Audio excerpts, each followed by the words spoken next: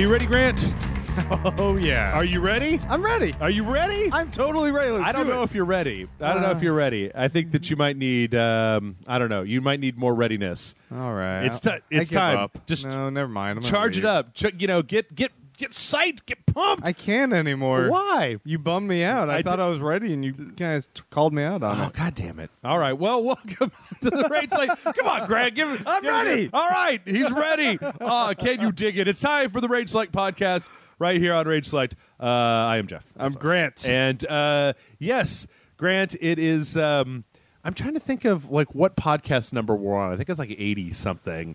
And are we on a new season? Oh yeah. I count it by years, basically. So this will be the third year. Yeah, we started off season 3. Season 3. Of course, that well, it's not like we have cliffhangers at the end of the December podcast where it's like, is Grant going to die next season on the Rage Select podcast? Remember when Jason epically quit? Yeah. That was a pretty good cliffhanger. Yeah. Well, except that it happened like. And you always think they're going to replace that guy, that guy fan favorite with someone crappy. Mm-hmm. And they did, me. Yeah. Well, so take that, audience. No, so what I was going to do was because Jason left, right, that means like if we follow our traditional fictional counterparts, that means that from here on out it's a prequel to Rage Select, right? Because that actor isn't around anymore. And you don't want to just replace him. Yeah, true. We had to do a flashback. Right. This isn't James Bond or Batman or something. We can't. The trick is that eventually I'm going to evolve into Jason. Is that what's going to happen? I'm younger Jason. Back before I had to go into witness protection and change my name. If you had to cast a Hollywood personality to come in as the Jason Murphy replacement, who would you bring on? Who would you say?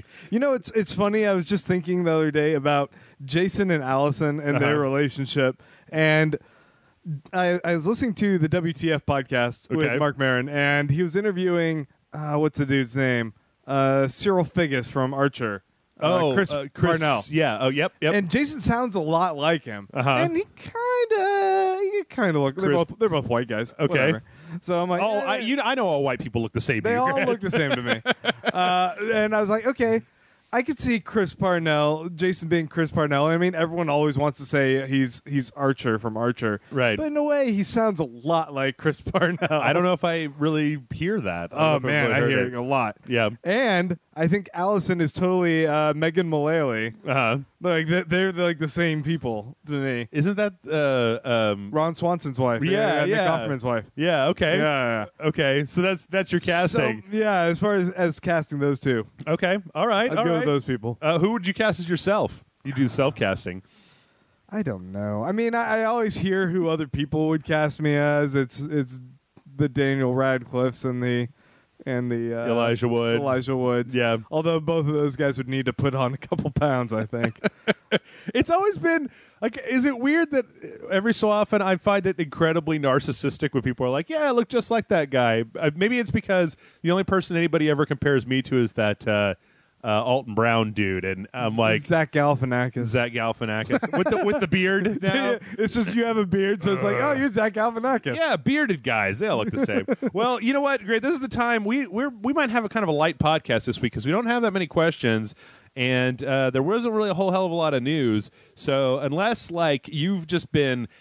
What have you been doing? Is anything happening? Have you had anything? This is the personal experience part of the podcast. Oh, personal experience stuff. Eating any good sandwiches? You've ridden a roller coaster? Not a whole lot. I mean, I juggle a couple different shows. I've just been kind of trying to navigate my workload with those. I mean, I do the TV podcast, TV Dudes. I do the beer one, and I do this. Yeah. So, I mean, it's that as well as child rearing, which I know that's always interesting to talk to a bunch of video game fans on the podcast. So I'm not going to bother. Let me ask you, how young?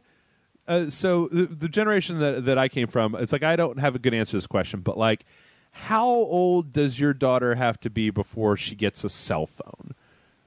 Like, what's the youngest age you would give a child a cell phone? I mean, I feel it's like a little younger. I think my sisters, who are older than me, kind of wait until their kids are teenagers, so as soon as they hit 13 or so. I'm guessing for my kid, it'll probably be a little younger even now. It'll probably be when she's like a 10, tween. Yeah, I'd imagine somewhere Okay. around there. Because I mean I feel like it's no longer like such a present so much as like a necessity. Okay. I think you want your kid to have that contact to be able to look up whatever on the internet, be able to contact you if they need to, be able to, I don't know, I mean, even at that young age, contact their grandparents. I don't know who else they'd really be talking to. Right. Couple buddies. Okay. Yeah. Well, I'm trying to think if I did anything last week that was worth talking about. I mean, I went and... You had that Taco Bell. Remember you went to Taco Bell? I went to Taco Bell. That was pretty cool. Yeah, I went to Taco Bell one time.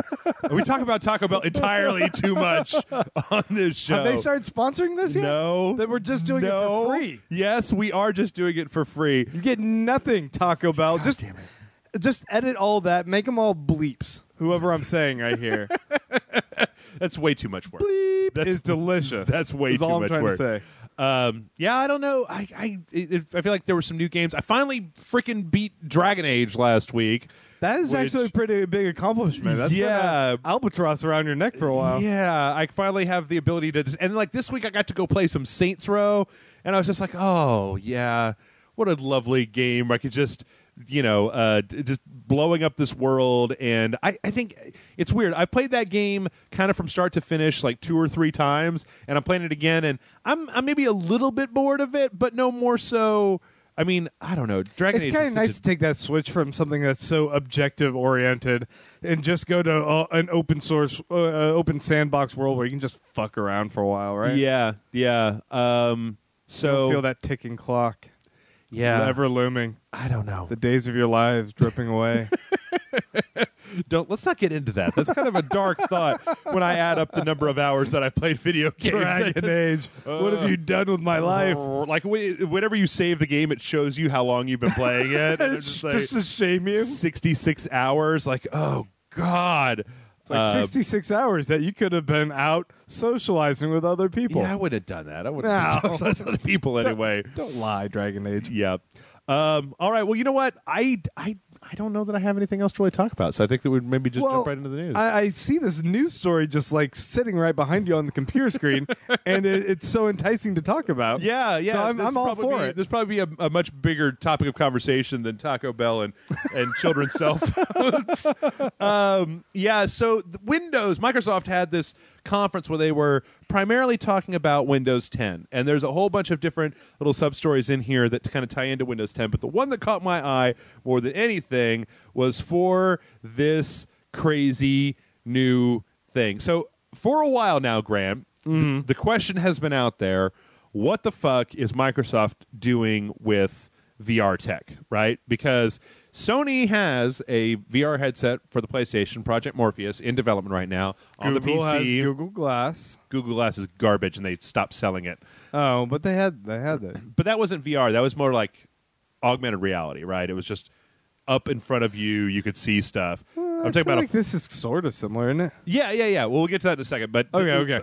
But we had the Oculus, and there's a whole with oh God, what was it? There was a big like tech conference thing that happened a few weeks ago. I can't for the life of me. It wasn't GDC, but CES. CES, yeah. And there was a couple of new players. Right now Oculus has shown that VR is hot, right? So there's a couple people out there who are just like, yeah, we're going to make one too. So on the PC front, on the PlayStation front, in a few different places, with Google Cardboard, you've got the Whoa, what's Google Cardboard? Google Cardboard is basically this cardboard a box that you can you can print out from Google, and you cut it out and you glue it together, and then you can put your cell phone in the front of it, order a pair of lenses that go in it to make like the Little Rascals Gilligan's Island version of VR, right? It's just like this like super cheap box that you just stick on the front of your face, and you can kind of have a VR experience through that. But Samsung's got that Gear VR for cell phones, so it's all over the place right now. And so the question that I've been asking is, I mean, if this stuff really does manage to take off, and I know there's a lot of people on the website, I'm going to tell it to them right now, that hate it when I go off on this for a while, but it's been a while, all right? But I've been curious, what the hell is Microsoft doing, right? Because they haven't announced anything. Well, they did announce this nutty-ass thing called Microsoft HoloLens. And for those of you that haven't seen the video, it'd probably be easier to describe or easier to figure out, know what we're talking about if you just go watch that video real fast. But what it is... What's the website? You just type Microsoft HoloLens. Yeah, I just put that into Google. I'm not going to read off a whole URL. But, sure.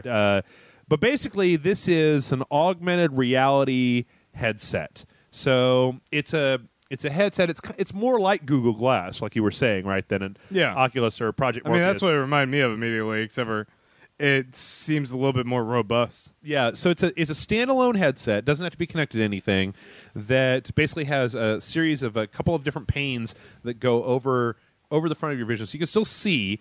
But then it's got the ability to track what's in front of you and project three-dimensional imagery, virtual holograms. Like they call them holograms, but they're not really holograms. I mean, sure, hologram tech is something different, but into the room around you, right? And then they've apparently got some kind of sensor on the front that you can put your hand out and you can interact with this stuff. You can put your hand in your vision and you can spread stuff out and make it smaller and have three-dimensional. So you can have your Netflix screen placed over on this one wall, right? And then you can have a little video game of Minecraft that's interactive over another corner, or like on a desk, right? Like it'll track that surface and then it'll put stuff on it. Now, it's interesting because this particular, or the last time that I saw anything that was like this particular technology was the 3DS had some augmented reality stuff, and there's some for the cell phones as well, where you point the camera at a flat table, right? And then you for the Nintendo one, you put a card down, and then like a thing would burst out of your table and start walking around. They could track where the table was, or you could do this one game where you would turn around in a room and there was stuff in the room that you could only see through the camera. But this is supposed to be over your whole vision, taking up the room with a bunch of different Windows apps that you can watch. They showed Netflix. They showed some stuff that was just straight up like bullshit. It was okay. All right. I would like to preface this particular Jeff rant by saying, if this thing, right, is affordable and works the way that it does in this video, I will be flabbergasted, because what they show in this video is...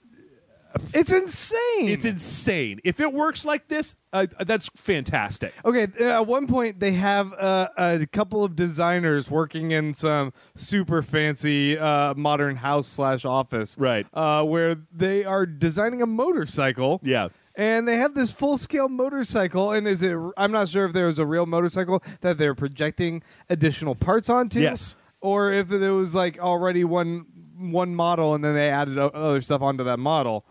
But like she was going over and like pulling up the engine like it was nothing, like you weren't having to like go and like figure out and like, oh no, I grabbed the wrong pixel, I fucked up here. Nope. I mean, it all seemed a little too easy. Well, here's okay.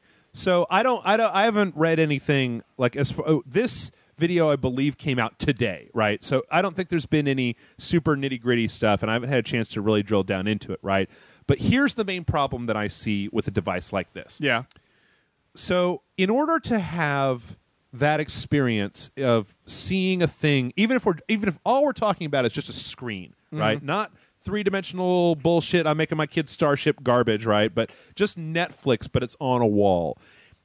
The first thing that you have to have is you have to have a very, very, very high refresh rate on the goggle or on the unit itself, right? Because if you turn, it's got to be able to keep seeing that wall and keep that screen where it's supposed to be. Yeah. So if you turn and it's all juddery and it moves around, it really breaks that. That's what happened with the 3DS AR stuff, right? Is that if you move too far or too fast, it would get confused really easily, because if you pointed it very carefully at a table, it could tell the table was there, but then if you started moving around, it couldn't keep up and it couldn't tell where anything was. But the technology should be at a point where they could resolve that. So the only issue that I'm curious about is how much this thing is going to cost, because the thing is that the tech is there, but the amount of quality tech that you would have to put into this thing in order to make all that stuff work is a much higher bar than you get with a VR headset, right? Well, okay. So, yeah, like you already said a couple different times, we just found out about this today. Yeah. It doesn't have a price on it yet. Yeah. I don't think what so. would you be willing to pay for what you saw? Well, if what you saw is legit. Here's the thing. I think that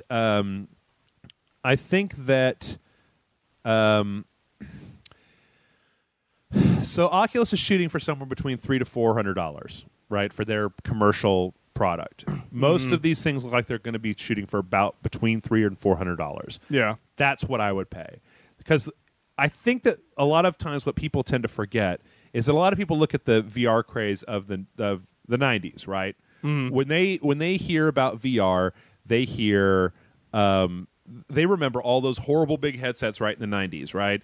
And they say, it didn't work then, why would it work now? Well, one of the major reasons that it didn't work then was because you were going to pay $2,500 for a headset that had a resolution of maybe 640 by 480. I mean, one of the ones that I used weighed like 8 times as much as an Oculus, cost about $2,500, and 320 by 400 was the maximum resolution you got, and it didn't have 3D, right? So, I remember when I was in design school, I ended up designing my own VR helmet. That looked kind of like, I guess, like the Oculus, but it was strictly for going to a museum so that it would add to the museum experience with information. Right. And I was like, look at these other features. You can have infrared or night vision if you want. Why would you want that? Why would you? It was so dumb. What And I was adding all these features, and I was just like, man, it's such a narrow scope for me to just have this for a museum. The This is Tate dumb. Modern After Dark, where it's like, yeah, we turned off all the lights. Here's some night vision goggles. Check this shit out. Like, Awesome. yeah, it's grainy and green. So I haven't, like I said, I haven't read anything about this. I think it's a really interesting idea if they can keep the price down. 1, right? 2, if they can keep. If it works as advertised, that's really the biggest thing. Because all the shit in the video, I mean, that's all rendered, right? That's fantasy. That should be orcs and shit, right? But it's interesting that you say they need to keep the price down, because I imagine with something like this, they could follow the Apple model and they could charge $2,000 for one of these. See, but that's the problem. Is that as long as it's their shit is tight. And there's no problem. But see, the thing is that I think that this is the problem that VR had in the 90s when it was coming out, right? Is if it's not in an affordable enough price point for consumers to buy it, then there is no adoption. And if there is no adoption, then there's no pressure on developers to make anything for it. If it's $2,000 per HoloLens kit, and like Google Glass, right? So you look at I didn't have a Google Glass, but those were like $3,000, right, or something like that, or $2,000, something like that. And they were selling they couldn't keep up with the inventory initially. Did they? Oh, okay. I know that it was constantly like on back order. All I know is that, but they only did a little limited test run, I think. All I know is that I feel like if VR in any kind of augmented reality tech is going to work this time, it's got to be priced at a point where you're always going to have enthusiasts, right, that buy anything. They don't care how much it is. People who have too much money, right? Sure. But I'm not going to buy a $2,000. If this thing is $2,000, I'm not going to get one of them, right? Maybe. I once again would say look at what Apple did, because I think that they set a really high price point, and it did seem a little bit unaffordable in relation to all the other phones that were out at the market at the time. Remember, you could buy a phone for $40-$60. That was the standard price for a phone. Yeah. And even then we were kind of like balking at the price. But then you have to take into account this isn't just a phone anymore. This is kind of a life utility tool. And that dramatically alters what you're investing in. Well, see, okay, for my money, I feel like the only reason that the iPhone managed to do what it did was because there's another component to the Apple thing that Microsoft doesn't have. People like the brand of Apple to the point where they'll buy any fucking thing they put out, right? It's true. To the point and I've said this before, like, look, guys, I know there's people out there that have Apple products and they love them quite a bit, but I've been in the inside of a bunch of Apple products. There is no reason for them to cost as much as they cost. Literally no reason for them to cost as much as they cost. I think it's interesting that we're talking about like HoloLenses right now, right? And we're focusing on the price point that we don't even know, when there's such an awesome discussion about what this thing can actually do, potentially, and we're not talking about that. So I'm actually kind of scanning this Verge article at the same time because, like I said, I didn't get a chance to to really read too much about this before we started. But based off of what we saw, but what's interesting is if everything does come together, this is a really interesting technology, right? Yeah. I mean, it's just as fascinating to me as VR, in the point of again augmenting what's around you to the point where, I mean, as far as I'm concerned, if the motion tech and stuff on this works the way that's supposed to, and the feeling of presence, if they have that presence like the Rift does, right? And because they have control of both your eyes, they can totally do that. We know how to do that now, right? Where you split the 3D and you can make stuff have presence.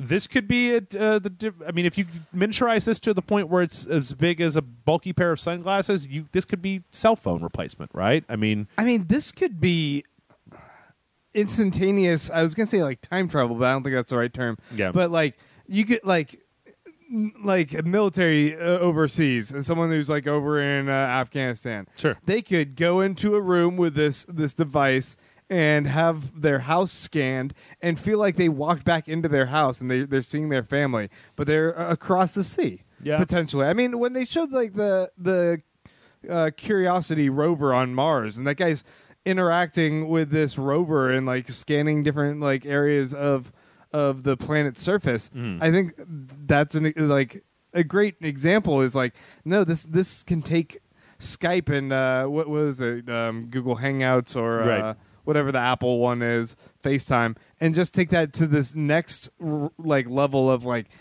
of feeling actually that you're in the same room with them, more so than you're just looking on a screen. Yes. And That's fascinating. What I find really fascinating about this is that this is what I've been talking about with the Oculus for 6 months. Yeah. Is that all that same stuff could totally work with that device as well. And I don't want that to come off like I'm advocating this one over this one, because I don't know what this one is like. But okay, maybe I'm wrong, but I think the Oculus, it operates more on what you're seeing on the screen. Is it like have a screen that projects over top of reality? Well, the main difference there is that there's not the Oculus, but there's another tech called Gear VR, where you basically you put a cell phone into an Oculus case, right? Mm-hmm. And then you have a camera on the cell phone that shows you what's in front of you through the cell phone.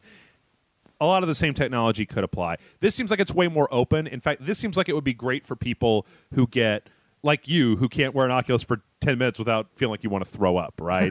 It's true. Because you can still see the world through it instead of having that. I mean, I'm more used to being in a different world.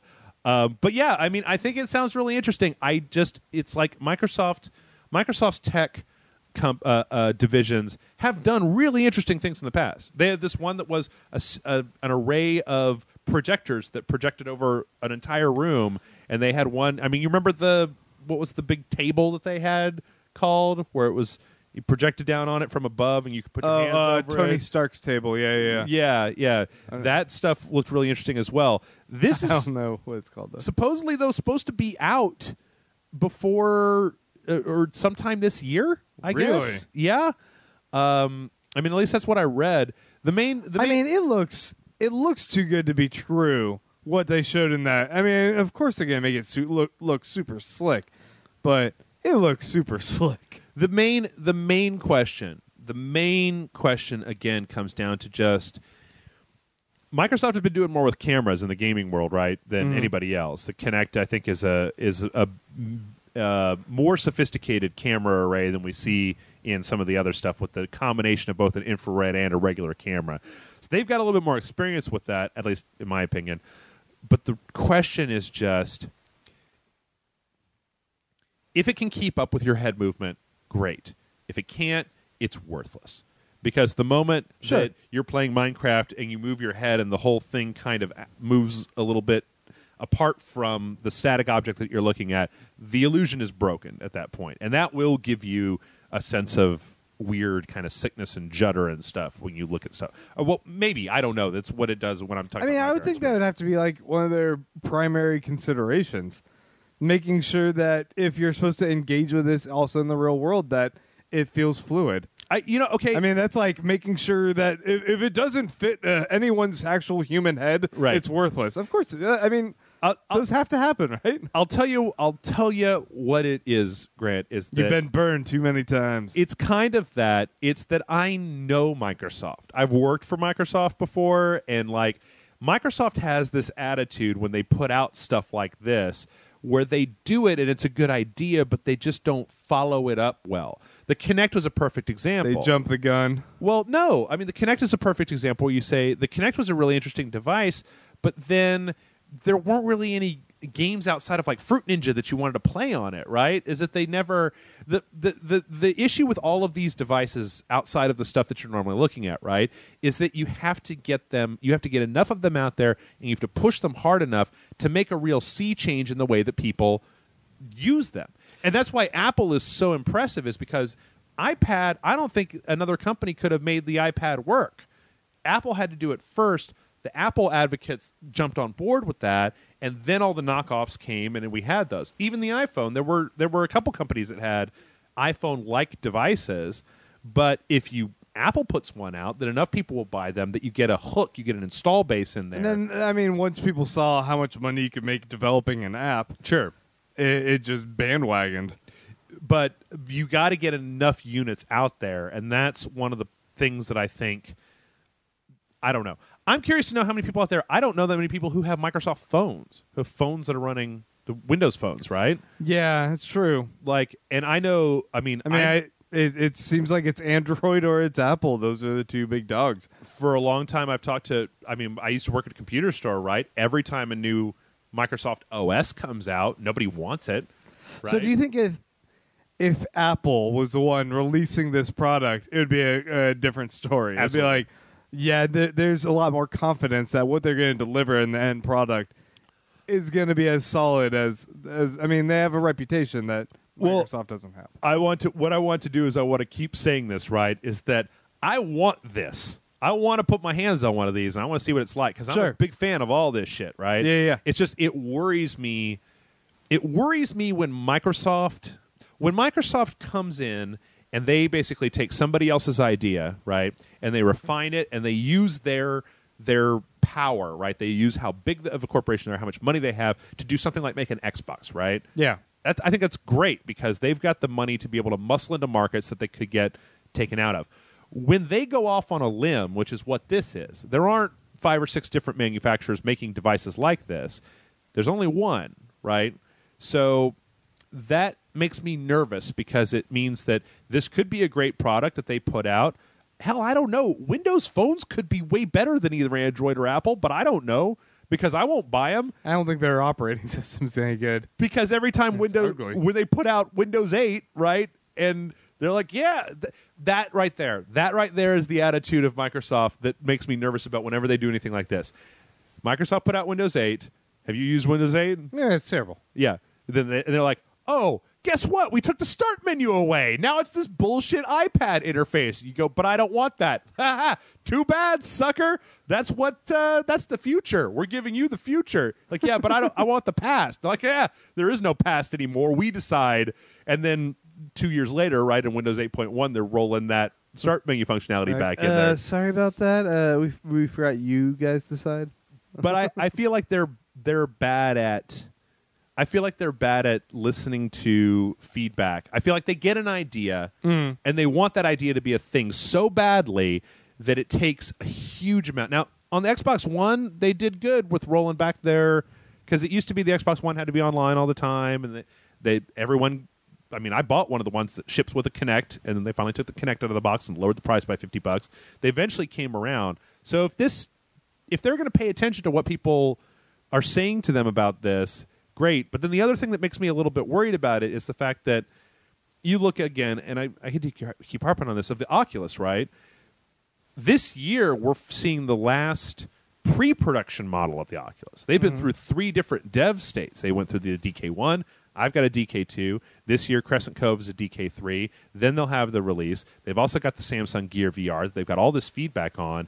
And you say, they've been watching the way that people react to this technology every single step of the way. So if you just put this out and it's the version 1 and it's no good, and you paid $2,000 for something that doesn't really work very well, that's risky, you know? Yeah, I agree, and I mean that is the biggest optimum word right there. Risk. They're putting a lot of risk, I think, into this, trying to maybe get ahead of the curve and what they can already see. Everyone else is already heading in this direction. They want to be the first one, kind of like how Apple is the first with the smartphone devices. Or, sure.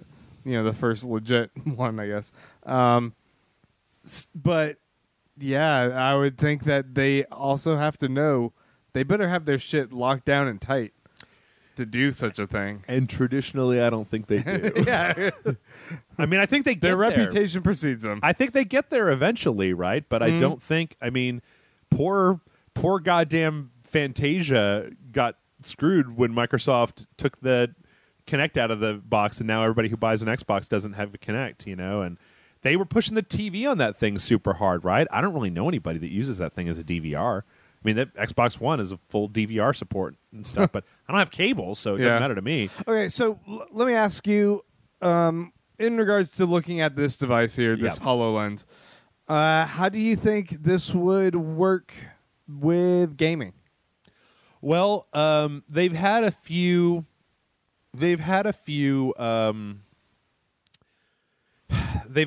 technologies where they talk about the one I was talking about where they shine the lights in the room and they project stuff all over the room. Mm-hmm. They've had some tech that messed with that.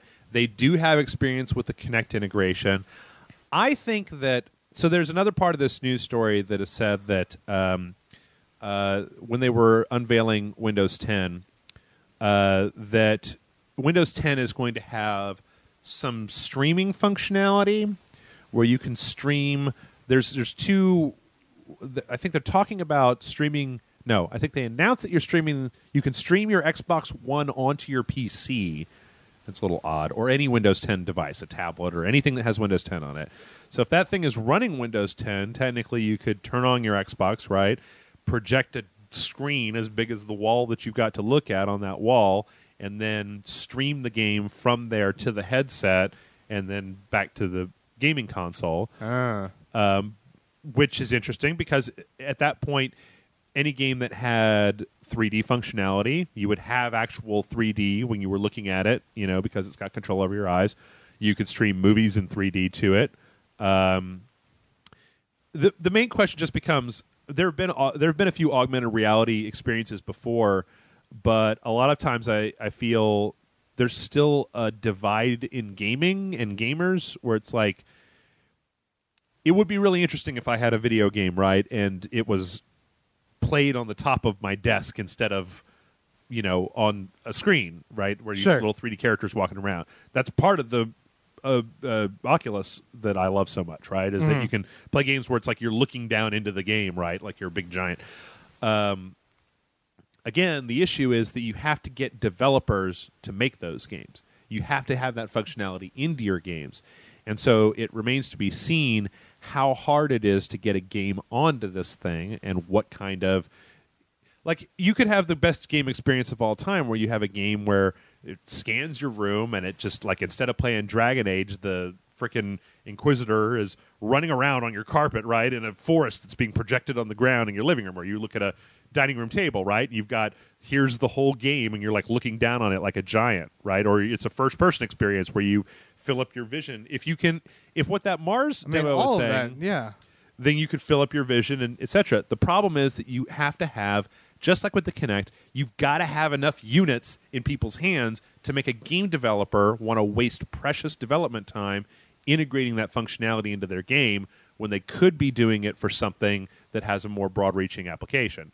Like, if the PS4 has a VR headset and the PC has a VR headset, you'd probably be better off just trying to get traditional VR stuff into your That's always the apprehension with jumping into the new technology, Right. And the other thing I thought was funny is that it kind of reminds me of the problems with the Wiimote, that it's like, man, I want to play these games, but I don't want to have to get up and actually interact. So I want to just sit on my couch and live that sedentary life. Yeah. Well, it's in a lot of ways you could see it as moving too far too fast. Yeah. As far as just gaming goes, right? Not for. I mean, I think that as like a cell phone / computer replacement, I think that's a really interesting technology, right? Like, I'd love to be able to. if that thing flips up, right, or if it's comfortable to wear on your head, I'd love to be able to just be sitting in my living room, and instead of having a TV, you just put this thing on, and the TV's as big as the wall, and you just watch whatever you want to. It uses your hand to switch between different channels and stuff like that. It'd be nice if you could share the same screen with someone else who's also wearing one. Yep. Too. So it's, I don't know. I don't see any reason. I mean, that's not a huge technological issue, but for gaming is still figuring out what all this stuff means, and I don't know. I don't think it has a lot of direct application right this second. Gaming can take the baby steps to adopt. It's a bigger investment for them. Well, then the other question for this tech, right, is how much of your view can it fill up?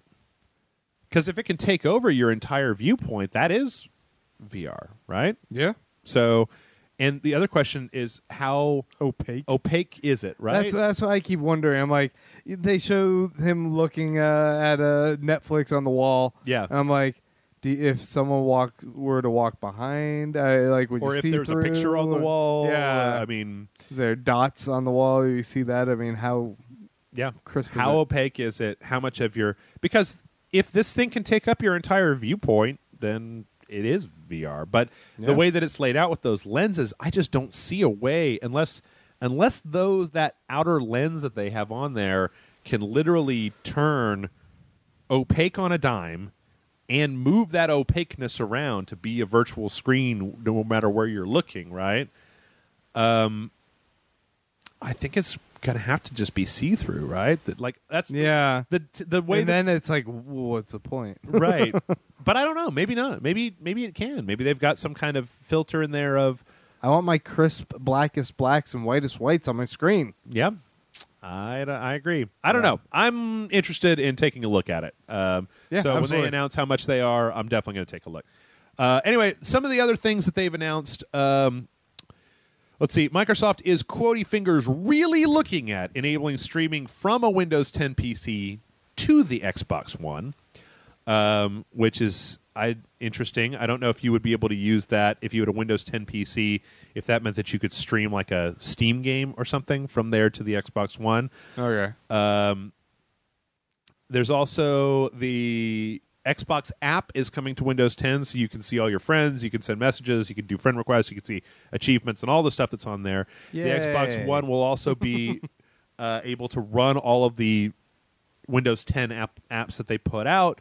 I think the most interesting thing that came out of this, outside of this whole people think that because Phil Spencer was wearing a Battletoads shirt that there's going to be a new Battletoads game.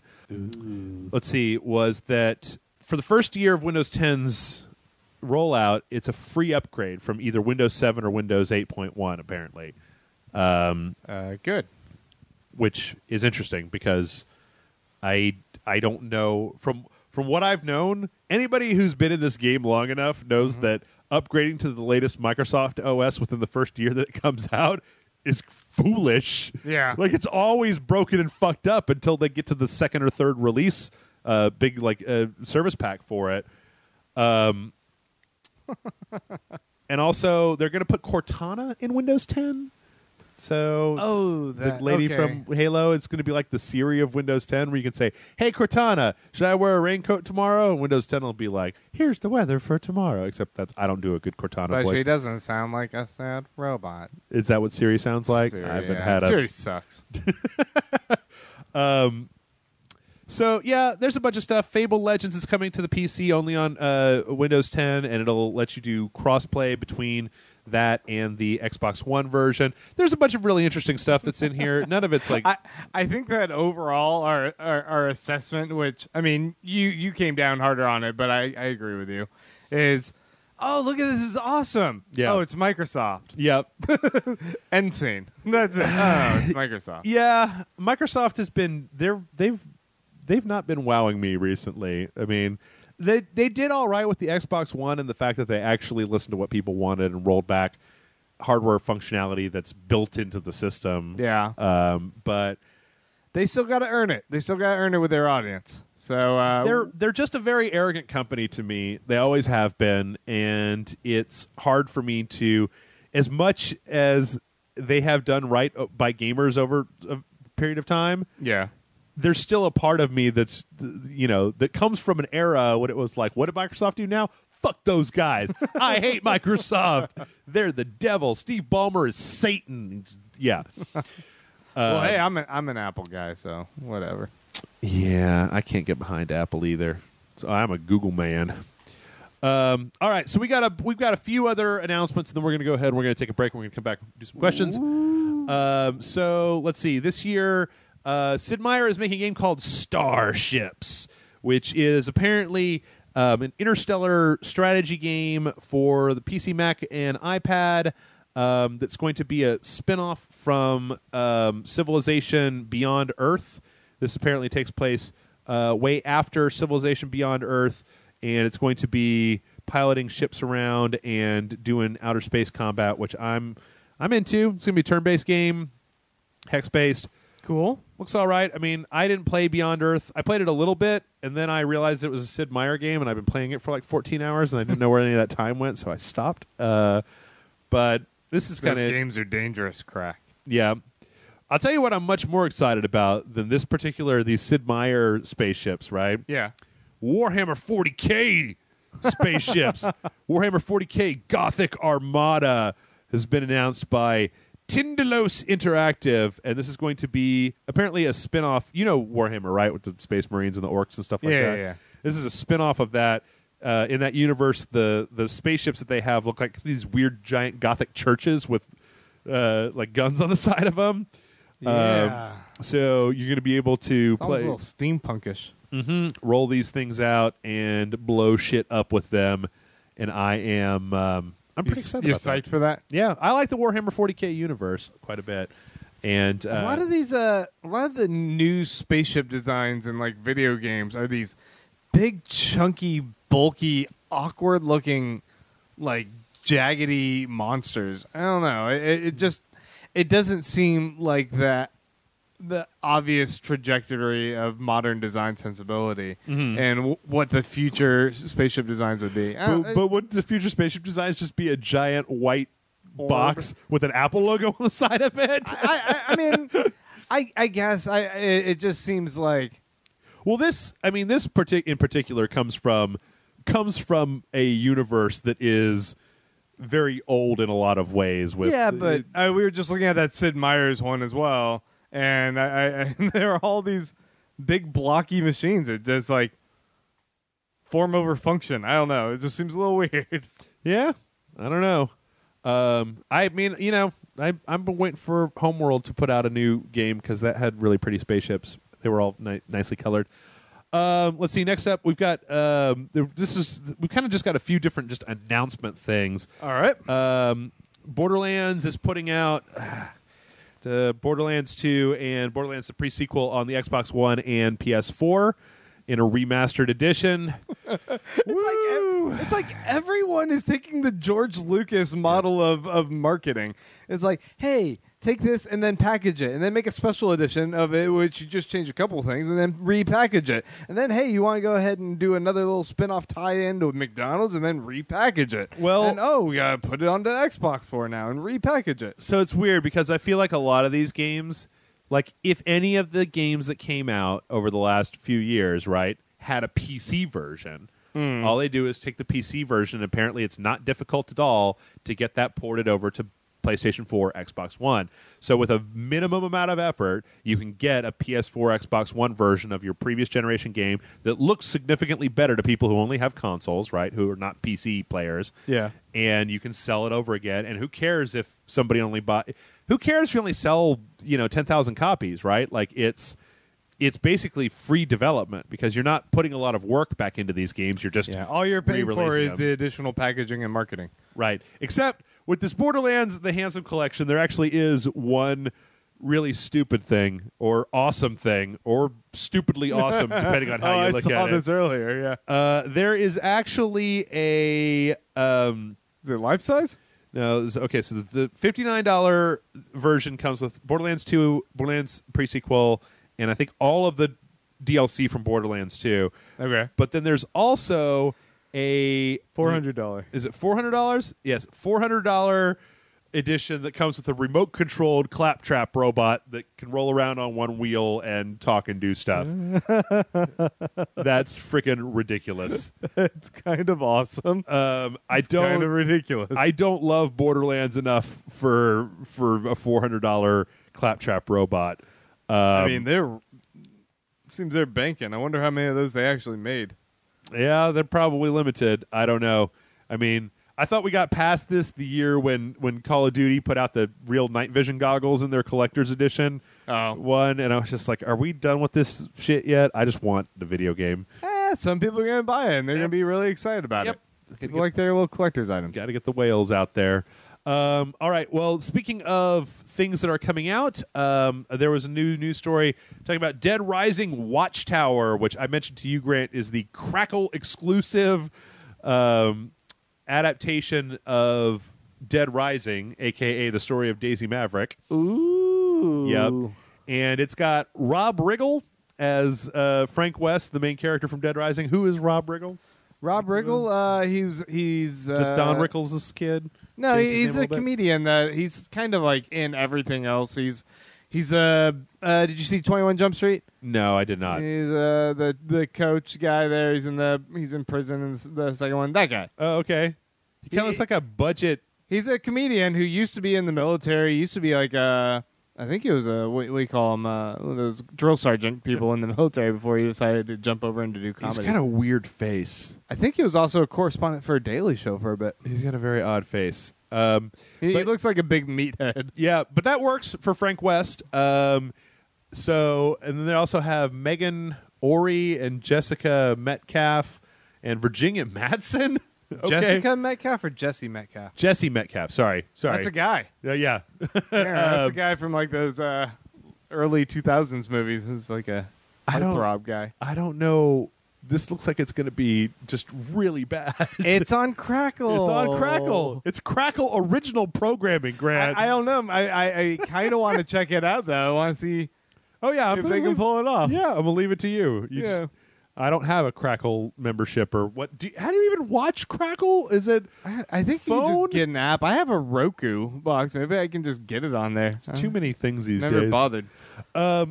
Okay, so that is happening, and it's out in March. Mark your calendars, March 27th, yeah. Also this week, they announced the EVO 2015 lineup, which is...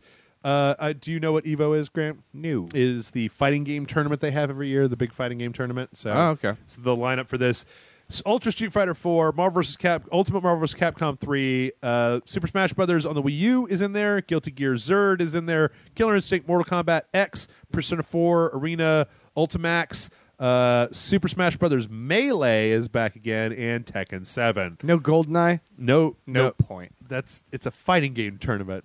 It's just I fight in that. In GoldenEye? Yeah, you just use Oddjob and you chop a lot. When was the last time you played GoldenEye? How many years? Has it been over a decade since you last put your hands on GoldenEye? Dust off the Academy and play it at some point. Yeah, I don't know. So apparently Zerd is in this year. Smash Brothers on the Wii U is in this year. Killer Instinct. Yeah, I don't know if that was. I think that was their last year, according to this. But Mortal Kombat X is in there as well, or Mortal Kombat 10 is in there as well. So I don't know. It's a good lineup.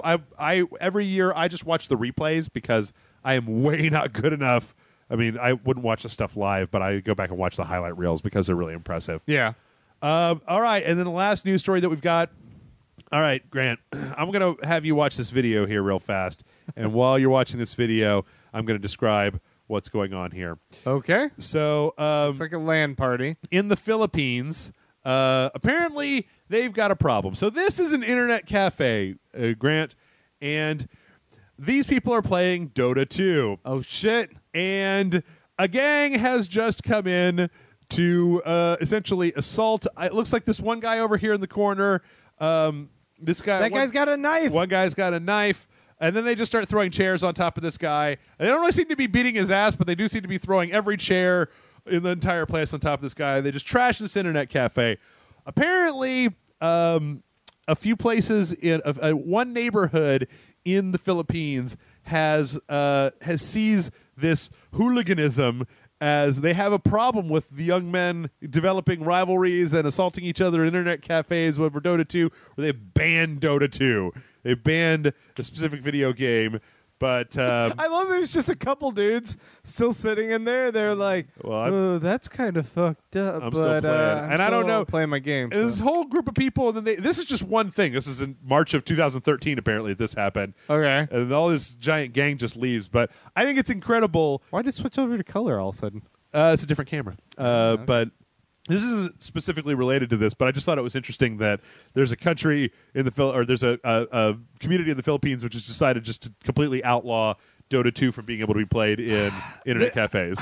I think this is a great example that there's really little difference between sports and video games in culture.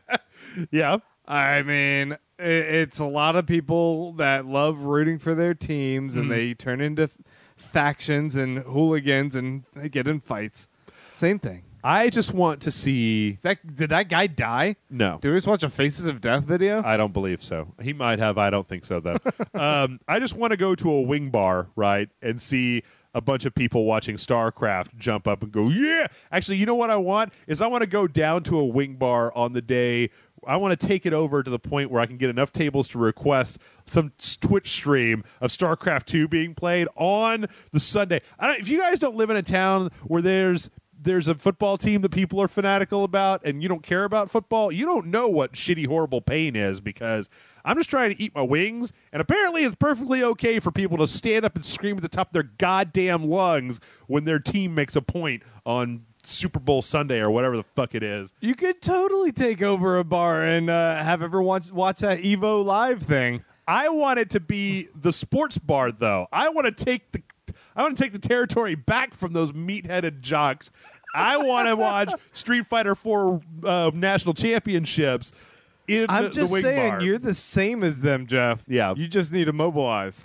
I want to do mobilize. They've had time to mobilize. I'm hoping to do it to show them how stupid they are, right? That's what I want to do, is when they see me watching a video game and I go, yeah! And they're like, it's just a video game. I'm like, it's just a football game, asshole. People play football all the time. Anyway, sorry. I'm...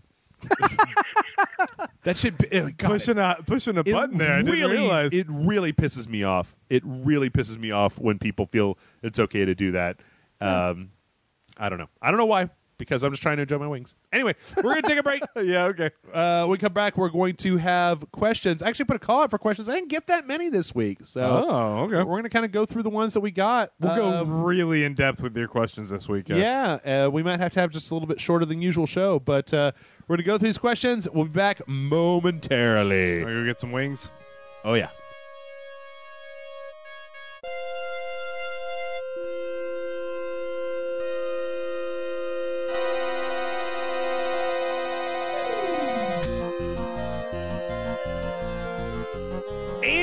Back.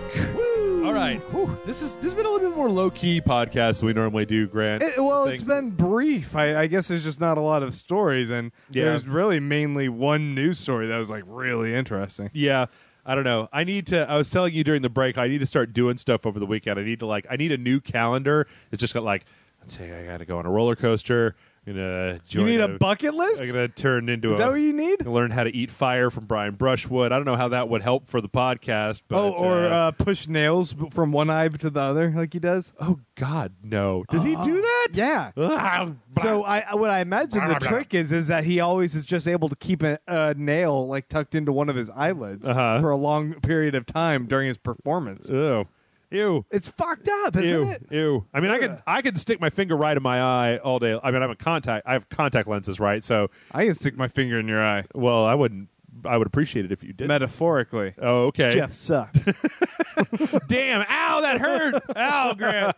Well, I tell you what, I put out the call for questions. I looked over the questions we didn't get to last week. I got to tell you, folks, we've got a little bit of low question week. So, get your pens out. Think of something good. I've always wondered, is this it? Is this it, Grant? Have they finally asked me all the questions? There's nothing else I can think of to ask you. That's right. They're done. That's it. What did you think of the State of the Union? It's like, I don't want to talk about that. I was watching I was playing Dragon Age. Yeah. When it was on. Sorry. Did you mean the Venture Brothers? That was a great special, yeah. Mail@rageselect.com is the email address. Oh, you know what? I could say I watched The Machine on Netflix. You seen that? Some lady robot machine. Oh, no. It's just some like sci-fi thing I saw a trailer for. I feel like I've heard about it from a couple people. It was all right. I Yeah. mean, nothing to write home about. I watched it while I was playing some Dark Souls, I guess. And I watched. Oh, I did see The Imitation Game though, which I thought was. What's The Imitation Game? Oh, you don't know? That's the Benedict Cumberbatch movie about Alan Turing. Yeah. I thought that it was a real mixed. Like I have this problem where you know this, right? Is that we have so many friends that are critics that a lot of times the movies that impress them are not really the movies that would impress me. And with Alan Turing, I think that a lot of people just didn't know Alan Turing's story, and I did. About the Enigma Code and Ultra and all that stuff. But it was weird because it felt like they were. I really wish that movie would have either focused on specifically Enigma, and they did to a certain degree, but more Ultra that came after that, the Ultra program. Ultron. Yes, the Age of Ultron. Age of Ultron. That movie's coming out in a couple months. Yeah, but it's like half of the movie was Alan Turing as a person, and the other half of the movie was the Enigma, and I kind of wish they would have focused on either one or the other. Yeah. Also, they portray Alan Turing in a way that, at least, like his estate and some historians say that they portray him as, we see this a lot in movies these days, of like a totally eccentric or something, like Asperger's, like doesn't understand jokes or people's emotions or things like that, is very into what he's into, but just doesn't understand like normal human interaction. Where I was reading, like, there's a whole thing on Wikipedia talking about the differences and stuff, and they said that, like, no, I mean, Alan Turing had like friends and he joked around and everybody was like, hey, yeah, I like that he's a guy normal dude who just also like puzzles. Right. And it's really interesting. Anytime I finish like a biopic or anything, the first thing I do is go see, all right, now how much of this was bullshit? Oh, yeah. And it turns out there was a fair amount of The Imitation Game that was bullshit. I feel like that's kind of a drag, because I feel like a lot of people are just going to watch that movie and then think that that's exactly what it was like, right? Yeah, I mean, I thought that Inglourious Bastards was pretty accurate, right, to history? Oh, that was a documentary. That was, okay. Yeah. Eli Roth was in World War II. You didn't know that, right? He's a vampire, right? Right, yeah. That's one of the ageless. Yeah, that's right. Okay, let's just move on. Let's move on. All right, mail@rageselect.com is the email address if you'd like to send something in talking about how wrong I am about whatever. Oh, also, I don't know if I've talked about this before, and if I have, though, it bears repeating. So on Halloween, I talked to somebody. I'm sorry, this is movie stuff, and then we'll get on to the questions in just a second. On Halloween, somebody was like, oh, yeah, I totally saw that Tusk movie. The movie is terrible. Don't watch it. It's fucking awful, man. It's just fucking awful. It's not funny. You've been telling me about this Tusk movie being shitty. Oh, my God. And then Johnny Depp shows up, and he's terrible in that movie. And it's terrible. It's just terrible. Don't watch it. Also, before we get into the questions, I was going to once again say, hey, guys, go and vote for us for the podcast awards. Go to the gaming section of podcastawards.com and vote for Rage Select. Yes. And also go to the iTunes store and give us a 5-star rating and review. Yes. Free way to help bump up the visibility of this podcast. It really helps us out. Write that review as well. I mean, it also helps. I think it adds more cred to the absolutely to Rage Select. It totally does. What was the other thing? Oh, Hacking the System's also back on tomorrow night, Monday. Oh, yeah. For episodes 3 and 4, so be sure to check that out again. Yeah, tomorrow's going to be real Jason Murphy Monday kind of day. Yeah. Oh, okay. Well, here comes our first question. This one comes in from one of the many Daniels that comes onto our website. He says, hello, Rage Lords. Love the podcast, and I thought I would ask a non-gaming question tonight. Nope. Zombies! Honestly gotten a little bored of the movies / games / TV shows, but there was always one thing I could not get my mind around. I see too much that the way characters, usually not main characters, die when seeing a zombie is by 1. Screaming, 2. Offering up no resistance, 3. Screaming on the floor while dying. This always annoyed me, as even though this is a scary situation, most people have a fight or flight reflex, right? My friends argue that they are so scared that they're frozen in place. I get that. I guess that is a reasonable response, but after seeing it happen so many times, I kind of want to call bullshit. What are your thoughts? Love the site, and you guys. Also, what would a dong priest look like? Some sort of holy staff with a massive schlong on the end? Praise be to Dongocles. P.S. I'm going to be in the States this December. Would you guys be up for drinks on me if I visited? Cheers, Daniel. Yeah. I mean, to add to that last one, yes. In fact, there's a couple other people that are mentioning they're supposed to be in town soon. Get back in contact with us. So here's the thing: is that I've got a lot of balls in the air, and you got huge balls in there. Huge balls in the air. So it's good if you're in town. The beginning part of the week, Tuesday, Wednesday, Thursdays are bad days for me.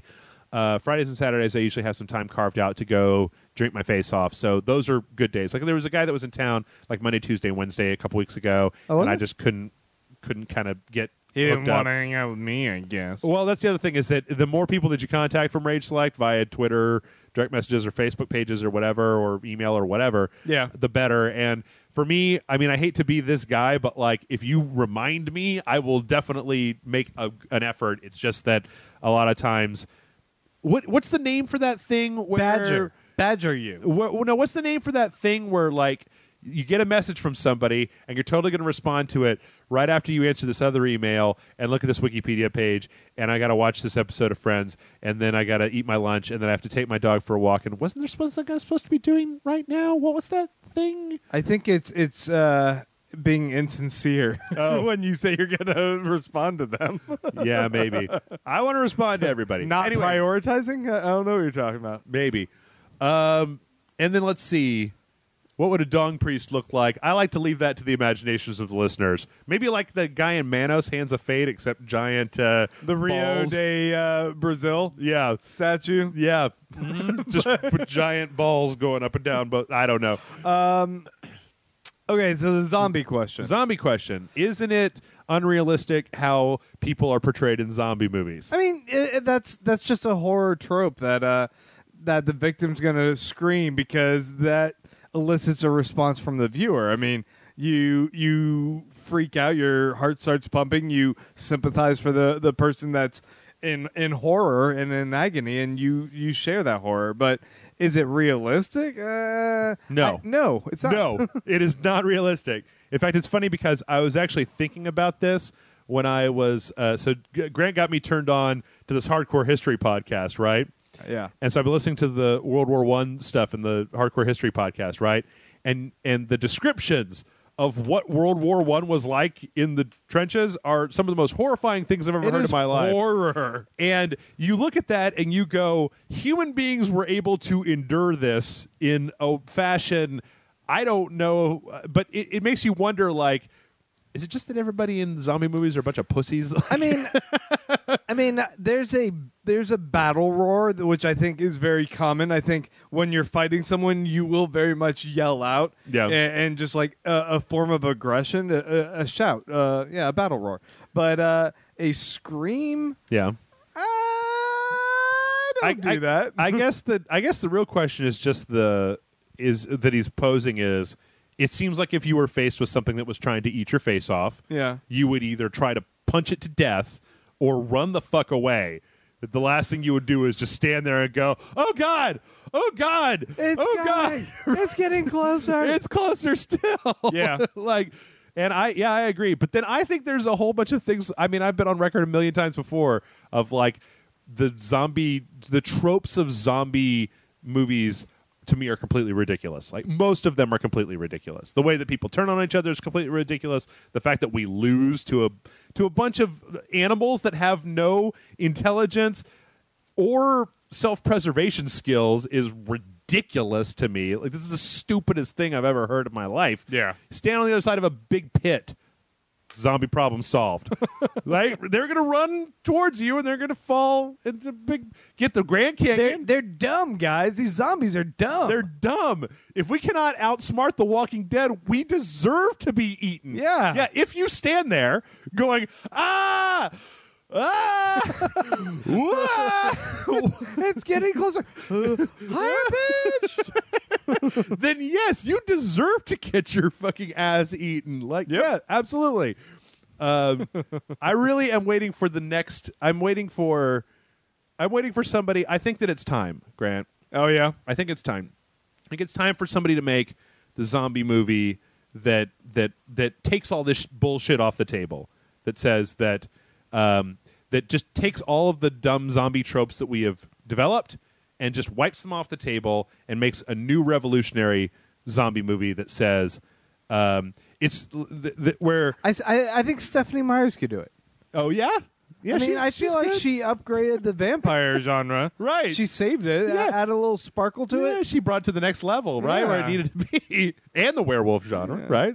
And the creepy pedophile genre, I guess. I mean, like, what? He's like an old dude hitting on a little teenager, right? Why can't you make a movie that's about the zombie apocalypse where when the zombie apocalypse happens, and please, for the love of God, people, don't go into the comments and tell me this isn't true because I know it's not true, where people band together and work together and fight the zombie apocalypse. It doesn't have to be always the exact same story of the zombies won and now we've got these little enclaves or whatever. Yeah. You can take a city and fight for it against the zombie horde, defeat the zombie horde, and that could be a really entertaining movie, right? It doesn't have to be like every time there's one zombie, we're all fucked, right? What was the one, Day After Tomorrow? Is that the one where it's like... 28 days later? 28 days later, Unless you're talking about the cold air that's running at them. Remember the zombie cold freeze that came in? The zombie temperature? Zombie temperature. Jake, just close the door. Oh. Yeah, okay. All right. close the door. That was fine. That was easy, actually. Yeah, but 28 days later, they're like running from all those zombies, and it turned out that they were just they happened Britain to be was bad at zombies. No, like they that was like the one area they closed off, and everywhere else was fine. They were able to fight off all the zombies. Yeah. Spoiler, I guess. Whatever. It's an old ass movie now. I hate that movie so much. I hate it so much. Everybody loves it. But he's a bike messenger, and those guys are fucking like special forces dudes. I know they're crazy and rapey, and Doctor Who is in with them and whatever, but like he's a bike messenger.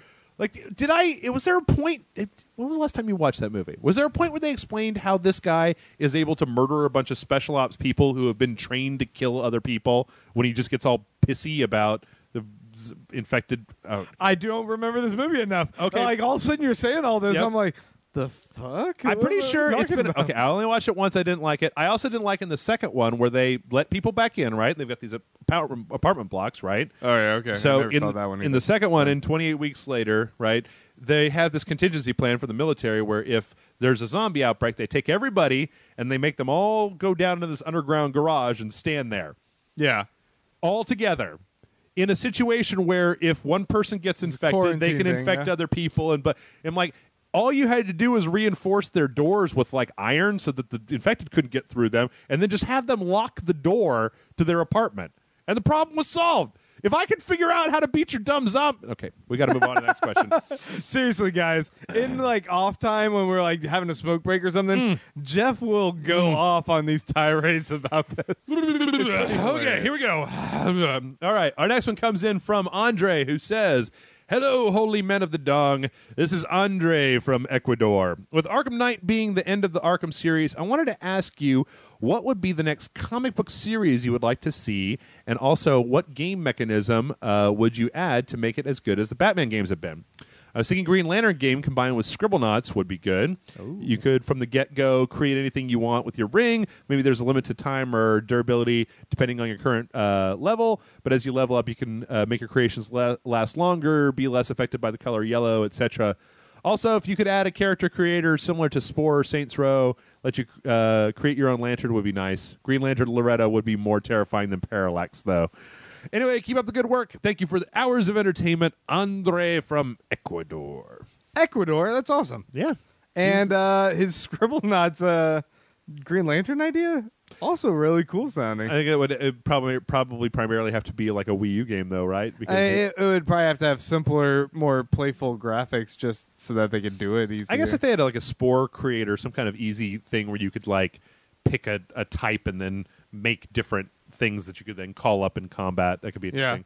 I've always sat around and said there is, to me, no good reason not to have a good Superman game out there. You can make a Superman game where, I mean, people constantly say, oh, well, that would be boring because Superman's invincible, but that's not necessarily, doesn't have to be the thing. I mean, I think that you could get Superman to a point where you take enough damage, and I mean, I've always said it's not Superman beating up muggers, right? It's Superman taking on Darkseid. It's Superman taking on Brainiac. It's Superman taking on cosmic style threats. So if you had a game that was like Arkham City, except instead of Arkham City, you were flying between different planets, you know, in the universe doing your Superman shtick. Yeah, I think that'd be really cool. Plus, I think maybe he has to have like a morale meter.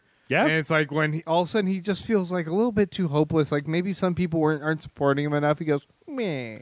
Or you know what? And he crabs out. And that's the sound that he makes. Big fucking baby. Up, man. I'm just gonna go eat potato chips on the couch.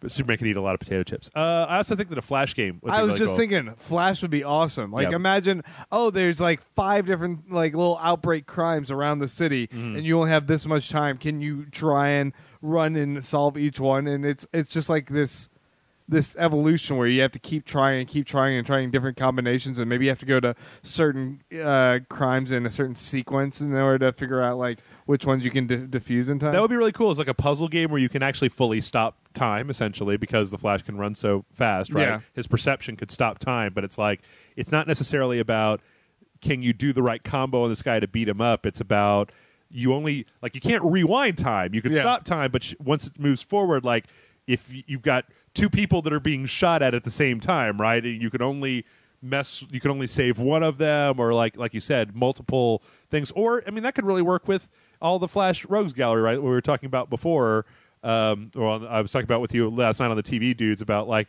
each one of those villains has a different set of things that could potentially screw the Flash up, right? Yeah. That could totally work. Yeah, I think there's a ton of superhero games. I've constantly said that with the amount of work that they're putting into the Marvel Cinematic Universe, there's no reason not to have a bunch of great games. I mean, Iron Man has had 2 really shitty games. I'm like, how goddamn hard is it to make an Iron Man game? He's a guy in a robot suit that shoots lasers, right? Yeah. How many good games have I played that's a guy in some kind of mecha suit shooting lasers at stuff? But who's typically his villain base? I mean, he's not going after street thugs. Mandarin, Fing Fang Foom. I mean, he would have to go after like cross the planet and like fight these big villains, right? Well, I mean, you could. I don't know. I mean, I think that the way that in the current Iron Man movie set is, right, he seems to be mostly up against like weird militant regimes, right? So you've got the Whiplash robot army, and you've got the Mandarin's terrorist army, and you've got, I don't know. I mean, man, I'll still say it. I loved the X-Men Legends games, or at least the first 2. I think that Marvel. Those are the top-down ones, right? Where it's like you collect all the different Marvel heroes and you put them all together. You can level up the costumes and abilities. I thought it was fun. It was kind of a little bit like KOTOR as well. Yeah, I think that you could totally put together. In fact, it would probably be really easy if you didn't want to spend a lot of time on the individual games to just make an Avengers game, right? Because each individual character would have a different set of powers, so it would be fresh gameplay every time you switch between them, right? And there's enough of the different things. Take Hulk and make a Rampage game with Hulk, right? You just run down the street. Hulk and Superman can just destroy buildings, and like who can destroy the most buildings back and forth. It'd be great. Like Hulk Ultimate Destruction. Yeah, I don't know why it's again they've put so many. You know, make a really good video game, Grant. What? Blade. Blade would make an excellent video game. Yeah. I mean, you just chopping up vampires. He's got swords and gadgets. Going He's to like blood Batman. raves. Right. Yeah. Fuck yeah. Yeah. Blade would make an excellent video game. Like dealing with Ryan Reynolds' hilarious quips with a frown. Yeah. All the fun things you can do with Blade. That threw me for a second because you said Ryan Reynolds, and my brain immediately filled it in with Deadpool. Right. Yeah. You could totally make a good X-Men game. Which, segue real quick, Deadpool. Yeah. It's so awesome they're filming that. I guess they're filming it up in Vancouver. The Deadpool game that came out, I think it was last year, was really good. I liked it yeah? quite a bit. Yeah. I think I read the script earlier, the Deadpool script a while back, and I wonder if that's the same one they're going to go with. For the movie? Yeah. Now, are they doing the CGI thing like they did in the proof of concept, or are they doing guy in a suit?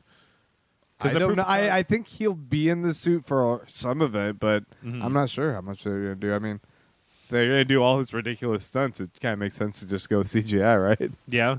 I don't know. I still will never forgive whoever it was that covered up his mouth in the freaking X-Men Origins. Why would you do that? Why would you do that, person? Whoever you are. Move. It's like making Wolverine without claws or something. Right. No, he took his claws off. All right. So, any other things that stand out for you? No, I thought we covered some pretty good ones. Plastic Man. I think you could make a good. I honestly think you could make a good video game out of any character. I was also thinking I'd like to visit Ecuador at some point. Okay. Yeah. Well, Andre, we could hit Grant up and tell him where the hot places to go in Ecuador are. Yeah, let me know. All right. The next one comes in from Tristan, who says, "Dear Jeff and Grant, the Dong Lord has given me a small blessing as I have found a local bar that serves Lone Star." Now, let's just stop for a second. I feel like, again, there's a time and a place where people are like, I really want to come to Austin and drink Lone Star and go to gyms. And I'm like, these are the cheapest things in Austin. Lone Star's terrible beer. You somehow made it like enticing to people. It's shame on you for doing such a thing. It's because they don't have it wherever they live, right? It's one step above PBR, right? Or equal to in some people's minds. It's like us wanting to go to Ireland and kiss the Blarney Stone or something. Right, it's right. like, oh, that thing that like the locals piss on, you want to kiss that? Yeah. Anyway, I hope that, Tristan, I hope that you're not paying more than about $2 for every Lone Star. Yeah. Okay, now to my questions. One from me and one from my brother, who I've converted into a Rage Select listener. Good job. He's in his first year of college and asks, given how easy it is to enter college, what kind of courses should schools not have or have removed as they are a waste of resources? Examples, an art class needing to, I'm assuming he's saying an art degree needing to take psychology, or a vet student needing to take history. And then his question, I'm leveling my paladin in WoW, trying to get a certain follower for a toy item, Wayfarer's Bonfire, and I'm having some trouble motivating myself. Yes, this toy item can be obtained from talking to another player that already has that follower, but I do like earning things myself. What tips and tricks do you have to grind through a game? Do you use to grind through a game? Thanks for reading my questions, and praise unto you, the classiest website on the internet, your follower, Tristan. P.S. Grant, love the Hacking the System trailer that you did. Awesome. Yeah. Oh, Jason's laugh. It's so ridiculous. Take that guy down a notch. So you can. Let's start with that second question. You can answer that one, right? Because I can't. It's hard. I recommend if you have to play something that is that you really don't want to, which at this point, I don't know. Your reasons are your own for why you're doing this to yourself. I have my own reasons for why I do it to myself, but I find that a lot of times if you're in a part where you just have repetitive gameplay, where you don't have anything specific that keeps you interested, set up a TV, get a second monitor, watch something. Watch a season of Star Trek on Netflix while you're playing the game, right? And whenever you can just look to that side and just kind of run the game on autopilot, do that. Because honestly, if a thing isn't getting your attention, this is kind of the crux of a lot of fanboy arguments I've had over the years. There's no way to make somebody excited about a thing that they're genuinely not excited about, right? We had last week on Sequential Saturday, I guess, we had a whole argument break out about people who thought the Avengers was stupid and they didn't like it and blah, blah, blah, blah, because we asked for it, I think, in the comments. Yeah, that's fine. And the thing is that if you don't like the Avengers, all I would say to you is, that's kind of a shame. I enjoyed it. But you can't make somebody like what they don't like. People have been trying to do it to me for years, and it doesn't work. No, I even engaged in the discussion, but I fully admit it's like, if you don't like it, you don't like it. But yeah, from my perspective, the things you had an issue with, I interpreted it this way. Yeah, if that makes you like it, cool. If not, whatever. I don't know if I've ever actually encountered an argument between people that ended in somebody being like, oh, yeah, now I like it. Oh, I didn't understand. Oh, that's brilliant. Now I love it, right? I feel I've been in those a lot. Maybe I'm just little bit more flexible where I'll have someone kind of point something out and be like, oh, actually. Are you calling me inflexible? Is that what you're saying? Yes, I think you're very stubborn and inflexible. But I've changed my mind a lot on things. I think when someone reasons a good argument, I go, oh, fair enough. Okay, you know what? I take that back because there's been a number of times where I'll go back to something. A lot of times it's not good to do it right away, but like I'll try something, I won't like it, be it music, books, food, games, whatever. I mean, the reason that I talk about Obsidian a lot of times is a company that I don't really like all that much, that a lot of other people really, really do like. And I've gone back to try to play all of their games 4 or 5 times because people keep telling me, like, no, I love them. And I go back and I go, I'm going to give this a shot, see if I like it. Nope, still don't like it. But then there's been other stuff that I have that I've gone back and enjoyed more over time. Our buddy Martin, I used to work with the guy, and he and I would talk about movies all the time, and I'd come out of watching some movie and be like, man, I'd be shitty about it, and he'd be like, what about this? And I'd be like, oh, cool. Yeah. Or I'd be like, oh, man, that's really cool. And he'd be like, did you think about this and this and this? And I'd be like, oh, man, I get... Yeah. That one's the worst one. I the guess, other one is good. Is like, yeah. I like when all of a sudden it's like, oh, but did you think of it in this other perspective? And it's like, oh, it makes it better. But yeah, maybe Prometheus was dumb. Maybe it was a dumb movie, and I happened to like it the first time I watched it. Shit. Have you gone back and watched Lost again, Grant? I have, and it's fucking great. Okay, let's go to that first question now. Yeah, the first question I thought was interesting, and I think that this gives me a perfect excuse for a Jeff tirade, but have that. I mean, did you go to college? Yeah. Okay. I went to UT. So what did you major in? Design. Okay. So I did do the art all degree. That bullshit, history, math. I didn't necessarily consider it bullshit. I think there's a good value to anyone being a member of society to have a fairly well-rounded education and at least have a certain idea and concepts of certain elements. But yeah, there's still electives for me to like choose which remedial class, or which psychology or which history class I kind of took, and some of them I think I chose poorly what I ended up taking. Yeah. I still have like 75% of a animation degree that I never finished because I got a job, right? Yeah. But I personally think that that's horseshit for higher education anyway, right? And it would be one thing if those classes were comped to you from the college, right? But if you say you're going into school for design and you're paying for every class that you take, and they won't give you a degree unless you take some bullshit psychology class, like, to me, that's just padding out the bill, right? Is that and I understand what you're saying. It's just that it seems like a waste of time in this particular day and age. Like, I feel like there were probably certain like reasons and provisions that they initially had to do this. I not to discount like the integrity and reputation of the school was at stake for the type of students that they put out to graduate from their place, and they don't want them to just have an education that's solely focused on one thing. But in addition, I think there's probably an issue of holding certain professors on retainer, and you need to make sure that you do have students that attend their class. And if it's a certain year, a lot of people are gearing their education toward one thing and not another, they still would want to make sure. I mean, in that that's regard, not my problem, Grant. In that regard, it is bullshit. Yeah, but it is your problem if you've chosen to attend that establishment. I mean, that school. Well, that's part of their requirements. As far as I know, most of the places that I've ever heard of higher education, that's how they treat it, right? Yeah. I honestly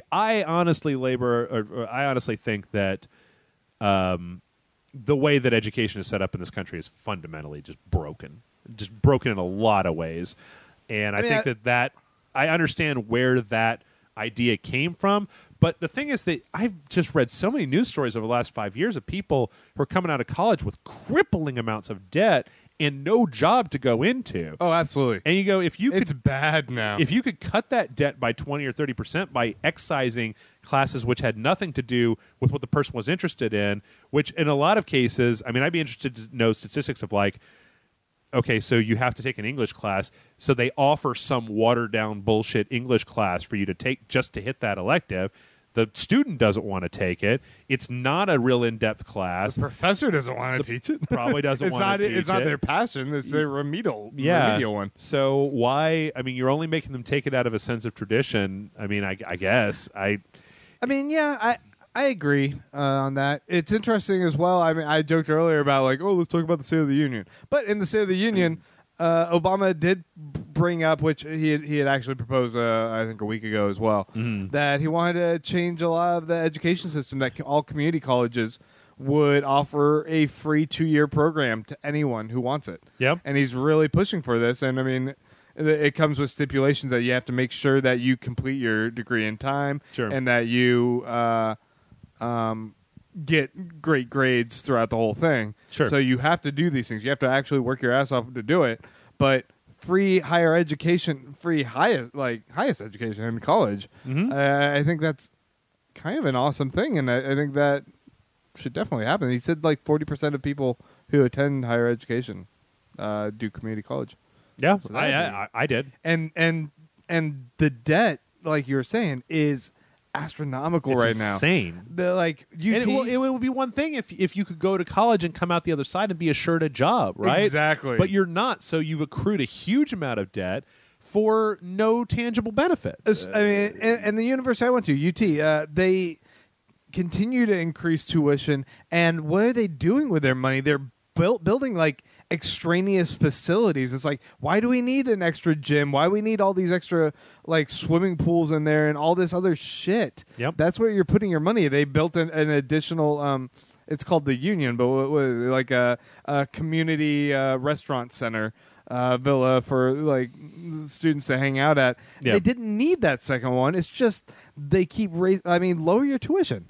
Yeah. Help the other students out. See that there's a problem right now with our education system and be part of the solution. Absolutely. So, 100%. I think those classes sucks. are bullshit. And at ACC, it's weird because I went there for animation because they had a very good workman-like program, right, that was not... You go to take art classes and you got to worry sometimes about like, paint your feelings, right? This was like, how do you draw Bugs Bunny? I'm going to teach you how to draw Bugs Bunny and animate him, right? But what they had there was if you just took all the art classes, you could get what was called a certificate, right? But then if you took like another 4 to 6 of those bullshit classes, then you could get a degree. And it was like, well, I want the degree, but I don't want to take some remedial math class just to get that. I mean, don't I deserve a degree just from having done... But I mean, once again, I'll go back to a degree has to. I think it has to mean more than you just having a sole focus on a single thing. I mean, employers, when they look at you having a degree from a place, they have an expectation that you do have a rounded education, that you don't just know design. I disagree with that intensely. I think it's an assumption based on the fact that's just common practice, that you do have to take the other classes. See, I guess the thing is that for me, I feel like all those classes, like they don't make you a more or better, well-rounded person. I don't think you're getting better math. Not a better person. I don't think you're getting math in the remedial math class that you have to take to check the box in college than you were getting you should have been getting in your senior year of high school. But at least I don't know what people's high schools are like now, but when I was in high school and my senior year, I was taking pre-calculus. Yeah. So when I go to take that math class in college to fulfill that requirement, that's like algebra 1 essentially, like with some geometry mixed in. I was able to test out of a couple different things because I decided to do an art degree. Yeah. It was like, oh yeah, take this test, and if you pass it, I didn't have to take any math at all. I didn't have to do any science at all because I just tested out that shit, and I was like, sweet. I think it's fleecing. But all right, here's our next one. This one comes in from Nathan. Nathan says, "Hi, Jeff and Grant. Been a long fan since the old days and love everything that goes on over at Rage Select. Thank you. My question to you is, can you think of any other DLC that has not only expanded the potential of the existing story of the game itself, but has also improved the game marginally? For example, XCOM Enemy Inside. I don't know if it's different Was there a different one? Okay, no. For adding mech suits and human enemies, or Far Cry 3 Blood Dragon for being a total conversion that kicked more ass than Far Cry 3 originally did. Thanks for answering my question. If you do, may the great Lord Dong rain down his creamy white blessings upon you. Nathan, I don't know if this is Guljas or Gulas from down under. So apparently from Australia. So, I thought that was Mexico. I actually underneath think. us. Oh, is that? He's a cave dweller. Actually, he's just a chud. Oh, sex chuds. It's interesting. Do you have anything? I don't think I have the knowledge base to answer this with any authority like you would. Yeah. I'm not familiar with live DLC. I think that Mass Effect, all the Mass Effect DLC, Mass Effect 2, and even 3 to a certain degree, did a really good job of expanding the lore in that universe, especially 3, that Leviathan DLC, and some of the, whatever the first one was with the ancient guy in it, really did expand that universe a little bit more than it was in the beginning. I hate to go back to Dark Souls, a standby, right? But when Artorias of the Abyss came out, that DLC took you back before the events of the game to show you some things that really tied into the plot quite a bit. And even the crowns in the Dark Souls 2, the 3 DLC packs they put out for Dark Souls 2, those were some of the best levels in the game. I really enjoyed them, and they added a lot to the story. There's actually a video online that kind of shows the implications of that stuff. But there's a lot. There's just a ton of DLC out there that's great. In Skyrim, there was all the Skyrim DLC I thought was really good. I mean, there was one of them that Hearthfire gave you a house that you could build, and you could adopt kids to run around in, and you could plant stuff and do stuff. Nice. Dragonborn, was that the one? Dragonfire or whatever, gave you access to a chunk of Morrowind, and you could ride a dragon, right? Like, I thought the BioShock DLCs were interesting as a kind of an alternate universe spin-off look at some other way that could have gone. I mean, in all honesty, most DLCs from companies that are good is good. It's just when they're offering you hats and skin packs, or like you know what it really comes down to is if it's for a game that I want to play more of, then it's great. Well, some people love those skin packs and those hats and shit, though, right? I think those are, but I would not put those in the answer to the question. Oh, of, yeah. Things that made the game better. I mean, if you were talking about TLC, I would totally say that No Scrubs was a great follow-up song that brought back relevance to the band after Waterfall. Okay. So, I mean, and then they had the hilarious parody, No Pigeons. Right. You remember that song? Wasn't I don't want no pigeon. Didn't Waterfalls come after No Scrubs? No, Waterfalls was one of their first hits. Okay. And then No Scrubs was later. Okay. That's what I have to add to the conversation, folks. You're welcome. Oh, right. That was the one that I thought of before. Red Dead. Undead Nightmare. One of the greatest DLCs of all time. Dude, that was awesome. Yeah, remixed the entire game. And also, Saints Row's had some really good DLCs, and so has Grand Theft Auto. I don't know. I mean, there's a lot of them. It's just any game that's not shitty that has DLC that's not an obvious cash grab, like Horse Armor. Yeah, I'm down with it these days. Cool.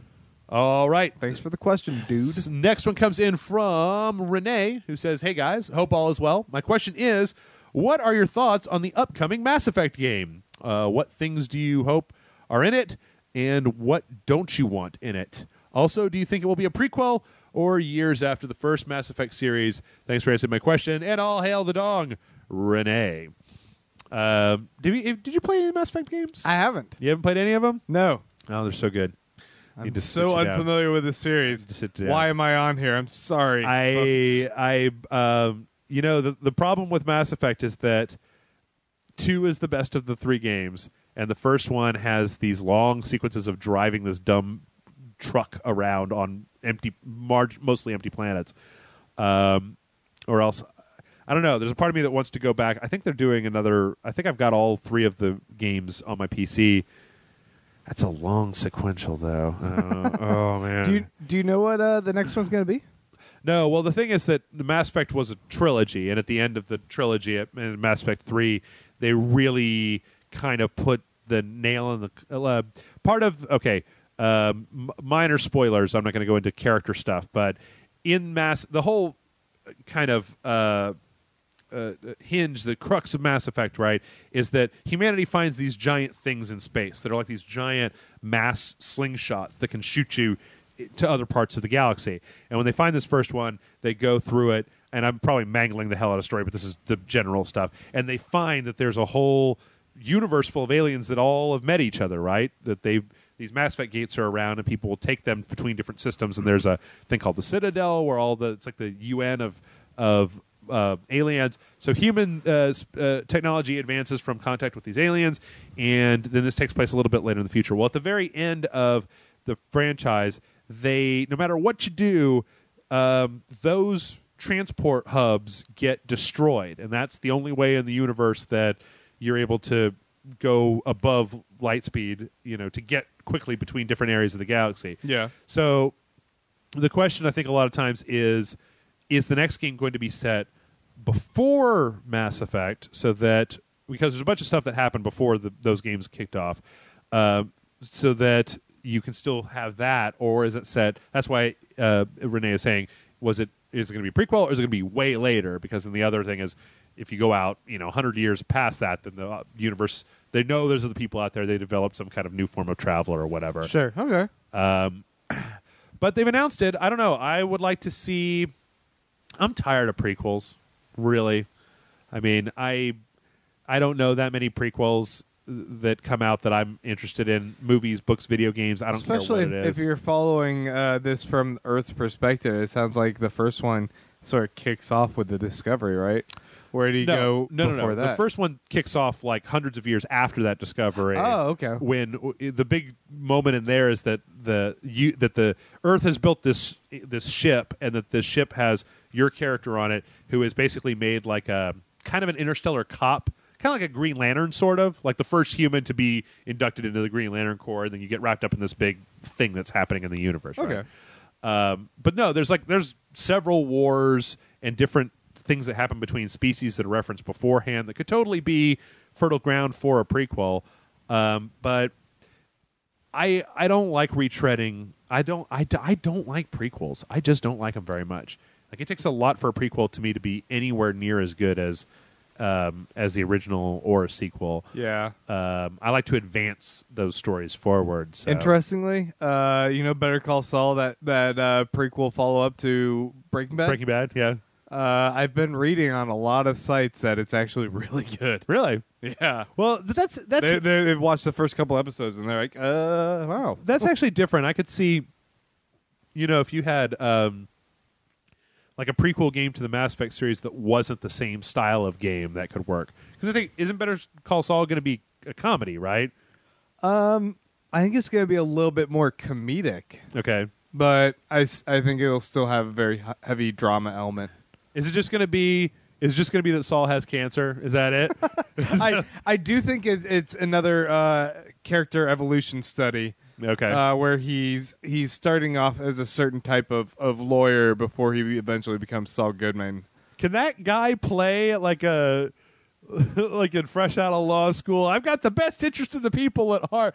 Like, I don't know if I could. Who's that guy? Odenkirk? Bob Odenkirk, Mr. Show guy. Yeah. I don't think I could see him playing an upright citizen. Yeah, right? I don't think they can de-age him that well either. No, I from what I heard, he starts off. He has a different name in the beginning before he changes it to what I'm guessing it's a marketing thing or whatever. Yeah. I don't know, but he starts off not being like a criminal, but he's still a little shady in his practices. Yeah, he's kind of more of a prankster, I guess, or a con man. But to answer Renee's question, I'd like to see it. I'd like to see it go further out. I definitely like that. I like it to be a sequel, not a prequel, even if it's 100 years later or whatever. Mostly because they can't even. They got to get. I feel like they need to distance themselves from the Shepard character. I also think that. I'd like to see them do more with the exploration, because by the time they got to the third game, the flying your ship between different places in the universe was just this little mini game where you had a little ship that you flew around and you would go down to a place. I'd like to see it a little bit more open-ended than that, more expansive areas. But I don't know. I mean, BioWare, they did a pretty good job with Dragon Age. I'll tell you what I want to see more than anything. BioWare's gotten away for years with this horse shit of they can't put the weapons in the hands of their characters very well. Dragon Age does it too, where it seems like they're not holding anything. It seems like it's just a sword that's floating in the middle of their hand. They're not really, or they'll point with a sword in a gesture that's just completely ridiculous. I think they need to up their animation game. That's what I really hope gets done in the next game. But I don't know. I'm interested in seeing it. I hope there's more at E3 this year. All right, we got 2 more questions. One longer, one shorter, and then we're done. First one comes in from Matt. Matt says, "Hi, Jeff and Grant. With all the re-releases and HD releases and super-duper releases of old games, would you rather studios make new games you might like or go back and just remake games you have liked in the past? Cheers and love the show. Keep up with all the amazing and look forward to seeing you sweep the podcast awards." Yeah. Woo! Podcastawards.com gaming. Matt, yeah, we are going to whoop Rooster Teeth's ass.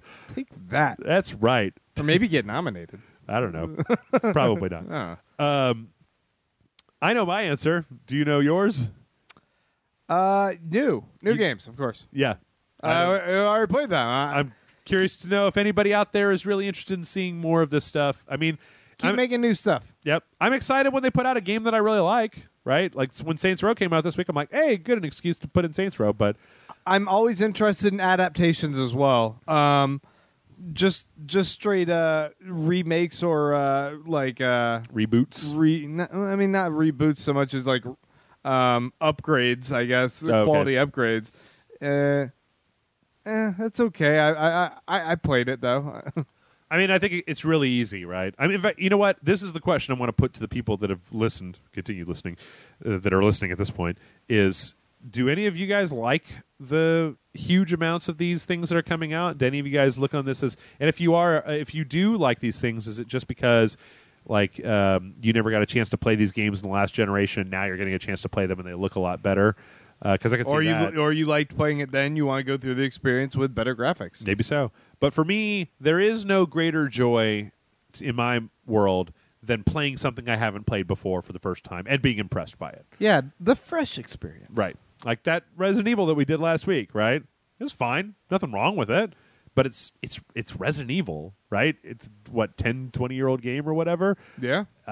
You know, I'd rather see a new shitty Resident Evil that I could spend an hour pooping on the dojo than just play Resident Evil yet again. So I'd rather get Star Wars 7 than have another release of George Lucas's newly remastered Star Wars A New Hope CGI with more Jar Jar Binks, whatever. Yeah, absolutely. Did you see that guy? Have you some guy cut the Hobbit trilogy down to 4 hours? I saw that someone did that. And I had to message our friend Peter. I was like, I looked at some of the comments on there, and apparently they've got some issues with the music in there because it'll swell into scenes and then not match up. Right? Yeah. But I think that's a great idea because movies are entirely too long. Yes. Chop it down. All right. Our final question comes in from Kiros, who has a bit of a conundrum, a moral conundrum, Grant. Okay. He says, would you rather have Nicolas Cage within 1 meter of you at all times or have to spend every weekend with the Duck Dynasty crew?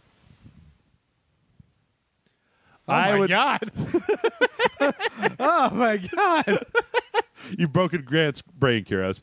I guess I would take Nicolas Cage. Yep, me too. 1 I don't meter. see the downside of having Nicolas Cage within 1 meter of you at all times. I guess that's about that far, right? Yeah. I'd have the podcast of the century, right? No matter where I went, Nicolas Cage would have to follow me, so he'd have to be on every episode of Rage Select. In fact, I could just make he could take over the show for me. My love life might go a little weird. No, you just It might get a little weird. what is this? Is he like by Stop looking at me, Nick. is by invisible force where it's like you put him in the bathroom and close the door, and then you walk forward and you hear him just like he just rams up against the door. Okay, that's as far as I can come, honey. Come over here. All right, we got to do it here. right next to the wall. Yep, Nick, put your headphones on. Put your headphones on, Nicholas. Oh man. Sleeping in bed, he has to sleep on the ground next to me. Yep. Or more likely, it's Nick Cage, and I'm constrained to his world. Right. So I have to go wherever he is, and I'm only a meter Dude, away. are you kidding me? That would be awesome. So in every movie where he's like running, I have to be like also running right next to him. Oh shit! Let's also get away from this. Like they have to CGI you out of Nicolas Cage in every movie. The weather and gorillas are chasing us, Nick. We gotta run. I think it'd be great, man. I think you'd be able to go anywhere. Actually, it'd be great because Nicolas Cage. It depends on who gets to drive, obviously, right? It just Nicolas Cage just have no choice and can't overpower me and take over my life, right? But I'm gonna make Nicolas Cage eat a lot of P. Terry's hamburgers and drink a lot of Lone Star and be like, "All right, Nick, we're drinking a lot of Lone Star. I gotta go to the bathroom now." See, I feel like we need to have like the Nick Cage. There needs to be something a little bit more enticing about the Duck Dynasty, like, or someone else who would be a little bit more enticing to hang out with every weekend. I don't think that he's putting the Duck Dynasty as an enticement. What he's saying is that with Duck Dynasty, you got 5 days of the week where you don't have to hang out with the Duck Dynasty guys, right? Yeah. And then you've got to hang out with them every weekend. I mean, I guess if it was me, I'd probably get to score a lot of like loose Learning Channel broads that are into the Duck Dynasty. A lot of racist ladies. You just gotta hang out with them every weekend. Well, I could take them to. Actually, you know what? It depends. If there's a magical force where they're tethered and they have to go wherever I go, and I can like drive them to some predominantly African American neighborhoods in Austin, and then just to like eat popcorn and watch the fun. Just eat popcorn, right? Because they're not going to want to go, but they've got to. Like that's the whole part of this question. Is it really depends on who's driving, right?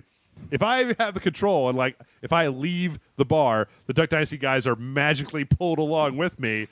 That'd be great. I could put them in a whole bunch of terrible scenarios. Hey, remember that shit you said earlier on your Duck Dynasty show? Right. Say it to these guys. Say it to this audience. Dude, those guys are you've seen it's like an old man and a bunch of assholes with beards, right? Yeah. I've got a beard and I'm an asshole. All right, I got a whole bunch of assholes with beards. It's true. Well. Now, does your beard put you in jeopardy of guilt by association with this guy? No, my beard is short. Their beards are long. But you might want to shave it if you're hanging out with them every weekend. Plus, you could trick them, right? They're stupid. You could be like, the only way to break this curse is you guys got to shave off those beards. You'd be like, oh, shit, it didn't work. All right. See you next weekend, suckers. All right. Well, the only way for you to break this curse is we got to go to the gay bar, and you got to sleep with like 4 dudes in that gay bar. 4 of them. 4 of them. Right. 1 for each Duck Dynasty asshole. And they're like, oh, shit. Yep. You don't want to dream come true. You don't want to have to keep being in this liberal cesspit, right? Where you live. You want to be able to go back to your ducks and your dynasty or whatever it is. The ducks and the dynasty. Yeah. Your giant duck mansion where you Scrooge McDuck and just swim through your money. Mm-hmm. Kyros, I'll take either one. I don't care. I can see an upside to either one. I see the silver lining. I see. I'll take Nick Cage. Okay. You can have Nick Cage and I'll have Duck Dynasty. We can swap on weekends. It's kind of fucking terrible. I should probably take the Duck Dynasty. I think if he could be more than a meter away from you. I know this isn't real, but I feel like I have like a serious moral obligation to pick the best one for my life going forward. Like this could be a reality. Do you really want your daughter exposed to that much Nicolas Cage? 24 hours of Nicolas Cage? You could at least leave your house with the Duck Dynasty. It's true. But your daughter's going to be partially raised by Nicolas Cage. She's going to learn how to Nicolas Cage freak out before she even has her first words. I can appreciate the power that goes along with Nicolas Cage more than the Duck Dynasty. With great Nicolas Cage comes great responsibility. I imagine it would be a better learning experience for me. All right. Well, that's our show for this week. Grant, thank you very much. It's late. You've been up for a while. Thanks for having me. Mail@rageselect.com is the email address. If you haven't listened to already, TV Dude should be out this by the time this comes out, right? Yeah, it releases Fridays. Okay, so we talked about 2 some days ago. video game stuff, so check me out over on tvdudes.com. And TheTVDudes.com. TheTVDudes.com. Check back tomorrow, as Grant said, for hacking the system. And yeah, I think we need to look into this Nicolas Cage thing, Grant. I think we really do. I need him on this show. We're going to do a trial run. I'm going to wear a Nicolas Cage mask, and we're going to tether me to you with like a piece of string, 1 meter distance. Okay. And you're going to take the weirdest shit of your life. All right. Let's do this. Let's do this. I'm down. Let's go. Bye, guys.